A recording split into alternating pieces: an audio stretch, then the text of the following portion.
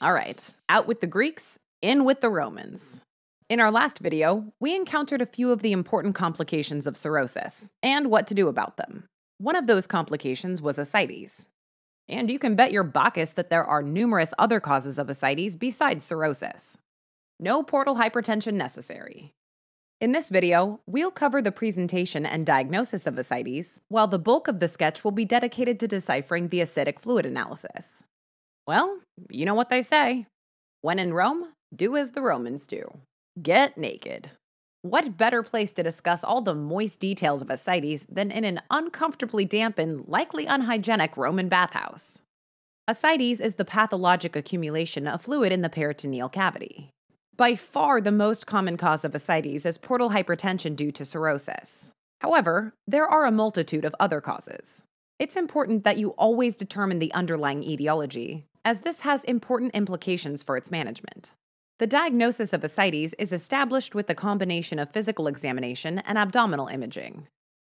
See how this bath apprentice is smacking the side of this water-filled vase? Patients with ascites, regardless of the etiology, will typically have dullness to percussion in the flank. You're just knocking on a bunch of fluid there, friend. You may also notice a shifting dullness, which just means that the area of dullness changes location when the patient is on his or her side, which we tried to convey with those arrows, as well as the fact that he's turning that vase. It's pretty standard to check for a fluid wave as well. A fluid wave test is performed by having the patient, or an assistant, push down on the middle of the abdomen, while the examiner taps one flank and feels for the transmitted vibration in the other flank. The test is positive if you feel the tap. Patients suspected of having ascites based on history and physical examination should undergo abdominal ultrasound to confirm its presence.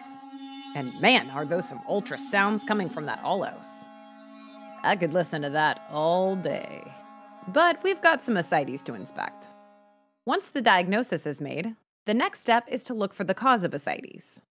A paracentesis should be performed for newly diagnosed ascites, or for patients with pre-existing ascites who are hospitalized, or, thirdly, for patients with ascites whose condition is worsening. The initial acidic fluid studies should include cell count and differential, total protein, and SAG. If infection is suspected, the fluid should also be cultured. Let's get a saggin'. SAG stands for serum to ascites albumin gradient. On the left of the pillar is serum albumin, represented by this bath patron looking at an album in a sanguineous red robe. Lord Varus, over on the right here, represents ascites albumin. Looks pretty acidic to me. The minus sign on the pillar should remind you of the SAG equation. Serum albumin minus ascites albumin. And the double-mast ship symbolizes what number we're looking for, 1.1. Portal hypertensive causes of ascites, such as cirrhosis, typically have a SAG greater or equal to 1.1. This is why, on the right, we've drawn in our recurring porthole symbol. That must be quite a view from down there. In the presence of portal hypertension, hydrostatic pressure drives fluid, but not as much protein, from the portal system into the peritoneal space. This leaves behind a relatively high serum albumin concentration compared to a relatively low concentration in the peritoneal fluid, and, therefore, an increased gradient. Now that we can differentiate portal hypertensive causes of ascites from non-portal hypertensive causes, let's talk about the differential. We'll start with ascites associated with portal hypertension, the SAG greater than 1.1 side of the bathhouse. The total acidic protein concentration can be used to differentiate the causes of portal hypertensive ascites. And it's symbolized here by this protein-filled vase. Man, you know how many times I've been in a hot tub and immediately started craving a mostly raw lamb shake? I was born in the wrong millennium. Notice, too, that the shape of the handles forms a 2.5. Anything below the vase will have a total acidic protein less than 2.5, and anything above the vase will have a total acidic protein greater than 2.5. This big stony liver rock bench represents ascites due to cirrhosis, which typically has a SAG greater than 1.1 and a total protein less than 2.5. Cirrhosis is, by far, the most common cause of ascites in the United States. It results in portal hypertension and splanchnic vasodilation, which promote the transudation of fluid into the peritoneal cavity. Hypoalbuminemia and, consequently, a low plasma oncotic pressure also contribute to this process. Up in the bath, we've got ascites from cardiac etiologies. The floppy heart balloon represents chronic heart failure, while the heart tied to the ceiling depicts constrictive pericarditis. Because it's tied up and constricted. Ascites occurs in chronic heart failure due to activation of the renin-angiotensin-aldosterone system, leading to volume expansion and increased central venous pressure. Ascites occurs in constrictive pericarditis and other causes of right heart failure, including tricuspid regurg, cor pulmonale, cardiomyopathy, and progressive left heart failure due to diastolic dysfunction of the right heart causing an obstruction to venous return and increased central venous pressure. The acidic fluid total protein is higher in these cardiac causes of ascites for two reasons. The liver, for the most part, is synthesizing all its serum proteins as usual. A higher serum total protein is correlated with a higher acidic fluid total protein. And secondly, the buildup of venous pressure is occurring beyond the liver this time. Venous back pressure on the liver causes lymph and proteins to leak out of the liver into the peritoneal cavity. These etiologies, therefore, typically present with a SAG greater than 1.1 and a high total protein, over 2.5 grams per deciliter. Next, Budd-Chiari syndrome, which is caused by obstruction to venous outflow from the liver. This can occur due to a primary venous process, such as thrombosis or phlebitis, or a secondary process, such as malignant infiltration of the hepatic vein. Either way, we're cutting off venous outflow, which we convey by putting a cork on the liver. In the acute version of this syndrome, this causes portal hypertension and ascites with a SAG greater than 1.1. We've made Bud here kinda in and out of the bath because total protein can be variable. This is because the liver function and total serum protein is variable in Budd-Chiari syndrome depending on if it's presenting more acutely or chronically. Alright, now that we've set up the scene, let's flesh out this DDX a bit. And just when you thought it was fleshy enough. In patients with ascites due to cirrhosis, expect to see other signs and symptoms of cirrhosis. Jaundice is a sign of the reduced synthesis capacity of the liver. Asterixis and altered mental status are signs of hepatic encephalopathy, represented, as usual, by those flappy asterixis wings of Pegasus. And finally, palmar erythema, spider angiomas, gynecomastia, and impotence are signs of hyperestrogenism that's characteristic of cirrhosis. For a more complete picture of the clinical presentation of cirrhosis, head on over to our cirrhosis sketch at the Gorgon Cave. A paracentesis will typically reveal acidic fluid that's translucent and yellow. A common complication of ascites in patients with cirrhosis is spontaneous bacterial peritonitis, or SBP, which occurs due to the infiltration of gut bacteria into the acidic fluid. It's symbolized by this bath patron here, who seems to have spent a little too much time in the hot tub. Notice the bacterial garb he has on. These patients present with fever, altered mental status, and diffuse abdominal pain. And he's definitely experiencing all three right now. In a patient with ascites and cirrhosis, this is not a good sign. Time to get a paracentesis.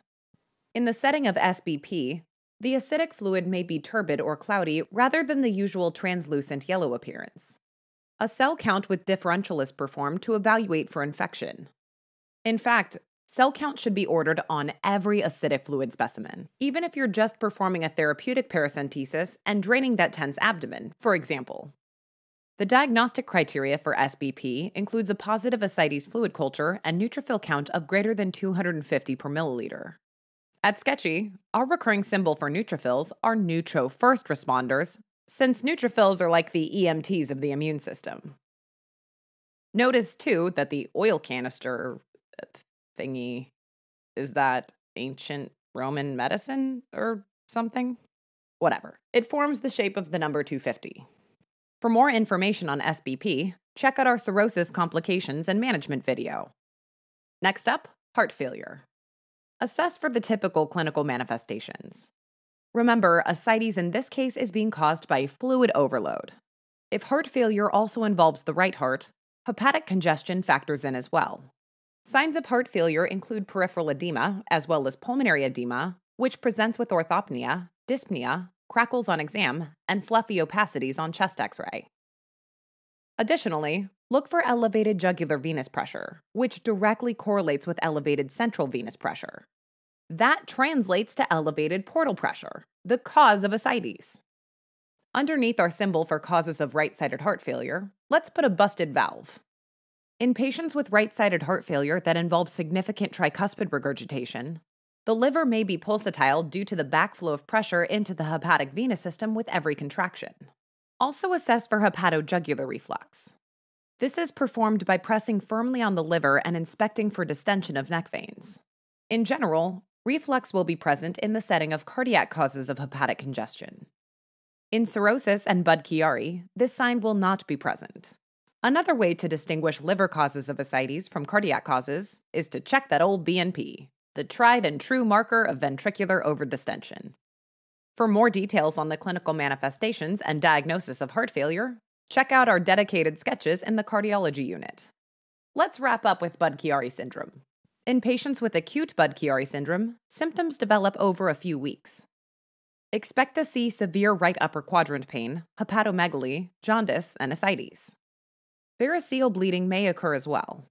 On labs, elevation of serum aminotransferases occurs due to ischemic hepatocellular damage from vascular congestion.